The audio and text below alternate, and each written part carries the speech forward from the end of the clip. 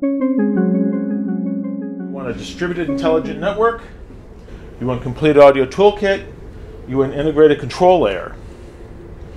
Here it gives you an example of a system for IP audio for television.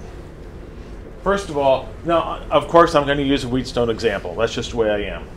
But coming here, we have a control service, we have the mix engine. But now, what you want to have is you want to have off-the-shelf routers. You don't want to have anybody's custom routers or anything else. You want an off-the-shelf router. We recommend Cisco, but you can use anyone's. Coming over here, your switches, and now here you go to something called, here are your inputs and your outputs of your network. Your inputs, you want to have multiple inputs. For example, we have each blade is essentially a 16 by 16 router. In our business, we think about stage boxes for our studios. Think about a system that you could have 5 studios.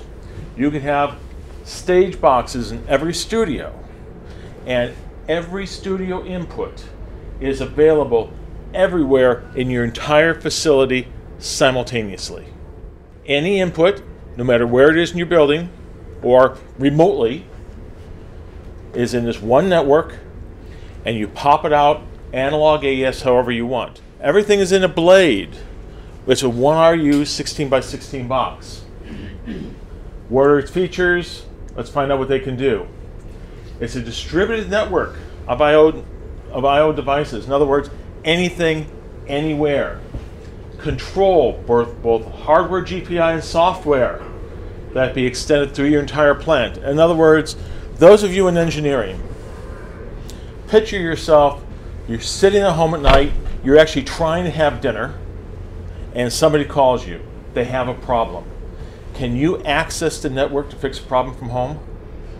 Can you change cross points on a router from home? Can you change logic? Can you change the entire setup in the studio in a heartbeat? Can you change gain levels on a signal? You can do all that if you have the correct IP system, which Wheatnet is.